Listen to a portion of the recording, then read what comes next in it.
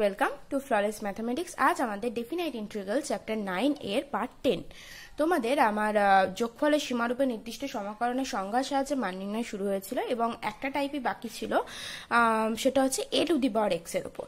তো a to the power x এর উপরের অঙ্ক করার আগে আমরা কি কি শিখেছি না, x স্কয়ারের ঘাতের উপর, সেখানে আবার লিমিট একটা লোয়ার লিমিট 0 ছিল, লোয়ার লিমিট অন্য নিউমেরিক্যাল যেমন আমরা 1 ছিল এরকম করেছি। তারপর আমরা e to the power x এর উপর আগের ভিডিওতে 3টা অঙ্ক আমি বুঝিয়েছিলাম।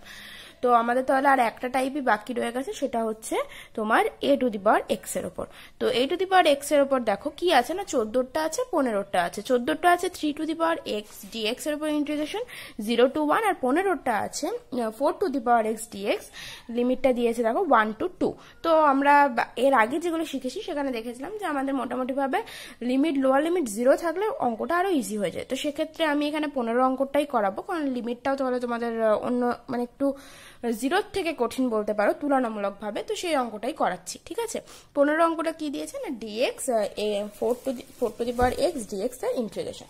আচ্ছা, এখানে আমি কি বলেছিলাম যে প্রথমে আমাদের লিখে নিতে হবে যে সমাকলনের সংজ্ঞা হতে পাই, কারণ আমরা নয়তো সূত্র থেকে তোমাদের মনে মনে আমাদের মানে মুখে মুখে অঙ্কটা হয়ে যায়, তো সেই জায়গা থেকে আমাদেরকে কিন্তু এটা লিখে দিতে হবে সমাকলনের সংজ্ঞা হতে পায়।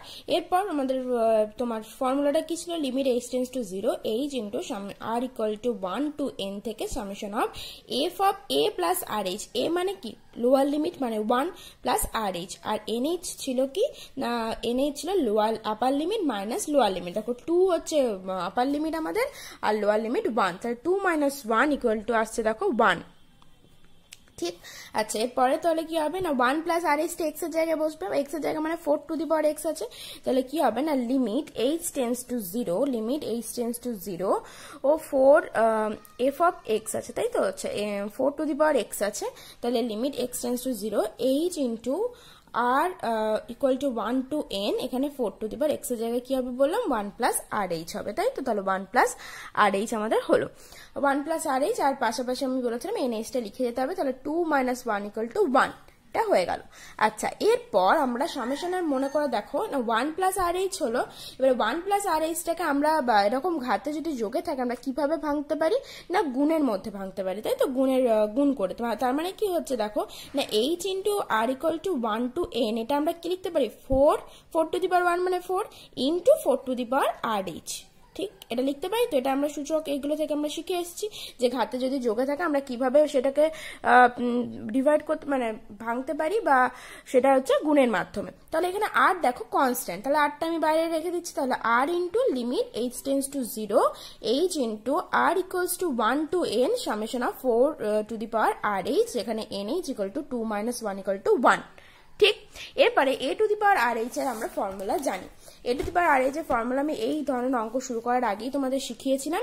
দেখো 4 কনস্ট্যান্ট আছে, আর ফর্মুলাটা কি ছিল না, লিমিট h টেন্ডস টু 0 আছে, ঠিক আছে, আর ইন্টু h ইন্টু, এবার এটার ফর্মুলা কি ছিল a to the power H, তাহলে এখানে a কিন্তু 4।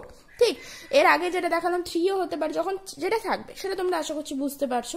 তাহলে a to the power H, এখানে 4 to the power H into কি ছিল না 4 to the power H whole to the power n minus 1 divided by 4 to the power h minus 1, যেখানে nh equal to 2 minus 1। দেখো প্রথমে আমি কিন্তু বলেছিলাম যে আমাদের সূত্র পুরোপুরি মনে রাখতে হবে, এটা আমি শুধু কি বসালাম ফর্মুলা বসালাম। ঠিক, এরপর আমি আগের দিনে তোমাদের ই টু দি পাওয়ার এইচ করানোর সময় এইচ থেকে অ্যাডজাস্টমেন্ট আমি তোমাদের শিখিয়ে দিয়েছিলাম, কিভাবে আমরা অ্যাডজাস্টমেন্ট করতে পারি না, ডিভাইড ভাবে নিয়ে গিয়ে। তাতে আমরা কেন করব না, তার কারণ হচ্ছে তাহলে আমরা লিমিট আছে এনএইচ এখানে লিখে দিতে পারি, এনএইচ মাইনাস 1 ডিভাইডেড বাই, এটা কি বলেছিলাম যে আমরা যদি ডিভাইড ভাবে নিয়ে যাই তাহলে এরপরে যখন লিমিটের এই গোটা ফাংশনটার উপর লিমিট আমরা তো আলাদা আলাদা করে ডিভাইড করতে পারি, তো সেখানে আমরা মানটা তাহলে 1 বসাতে পারবো।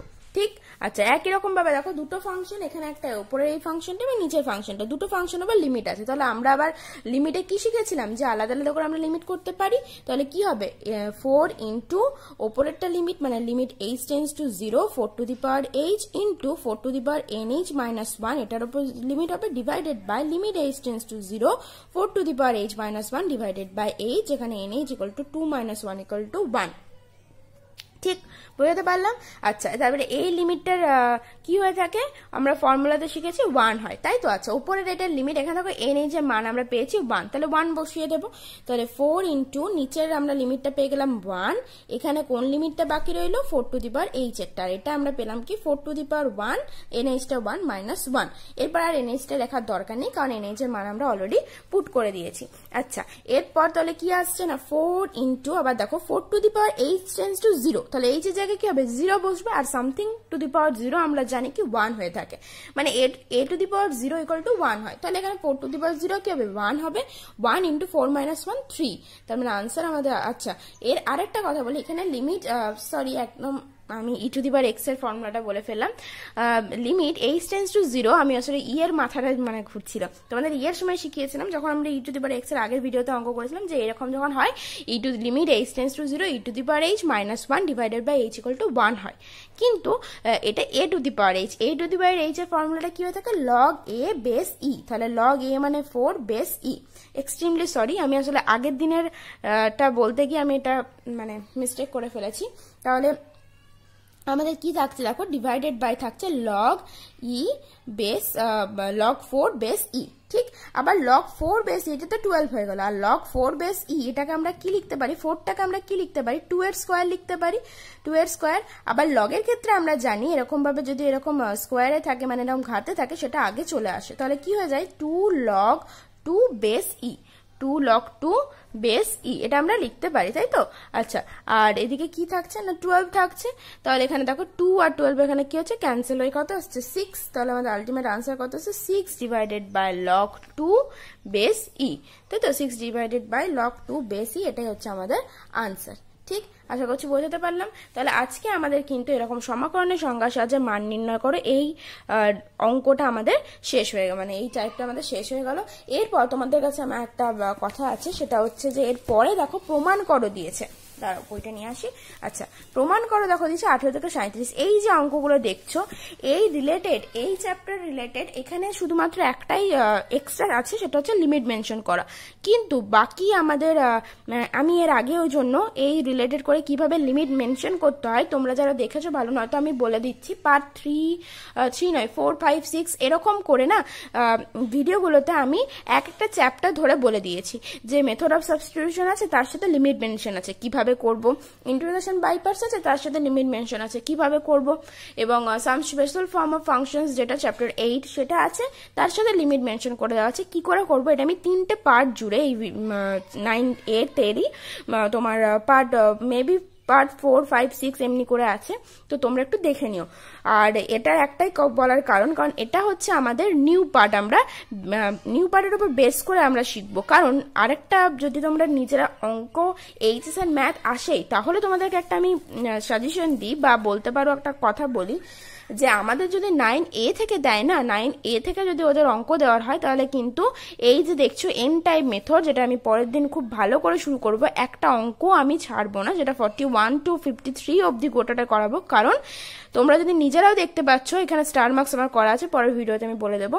তো সেই জায়গা থেকে আমাদের যদি এই চ্যাপ্টার থেকে দেওয়া হয় তাহলে এই এন টাইপ মেথড দেয়, এবং আরেকটা জিনিস দেয় এই যেটা আমি এই কয়েকটা ভিডিও জুড়ে করালাম প্রত্যেকটা টাইপ ধরে ধরে সেইটার উপর দেয়, ঠিক। এটা একদম ট্রু ফ্যাক্ট, ওকে।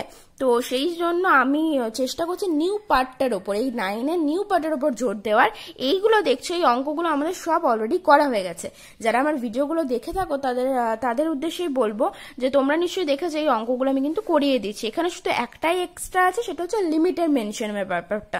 তো লিমিটের মেনশনের ব্যাপারটাও আমি কিভাবে বসাতে হয় সেটা আমি শিখিয়ে দিয়েছি ইন জেনারেল পার্ট 1 এর ভিডিও থেকেই শুরু করেছিলাম, যে আপনাদের এক্স এর ওপর বেস করে যদি থাকলো তাহলে এক্স এর জায়গায় প্রথমে আমরা আপার লিমিট বসাবো, মাইনাস এক্স এর জায়গায় লোয়ার লিমিট বসাবো, ঠিক। তাহলে এই অঙ্কগুলো আমি কিন্তু আর করাচ্ছি না, সেগুলো আমার অলরেডি করানো হয়ে গেছে, করাচ্ছি না নয় করানো হয়ে গেছে আগে 3টে চ্যাপ্টার জুড়ে। এখানে শুধুমাত্র একটা এক্সট্রা আছে লিমিট মেনশন, এবং সেই রিলেটেড ভিডিও আমার কিন্তু 3টে না 4টা ভিডিও জুড়ে কিন্তু করানো হয়ে গেছে। তো সেই জায়গা থেকে আমি কিন্তু পরের দিন এন টাইম মেথড শুরু করব, ওকে। আজকের মতো টাটা, যা যা করালাম প্র্যাকটিস করতে থাকো।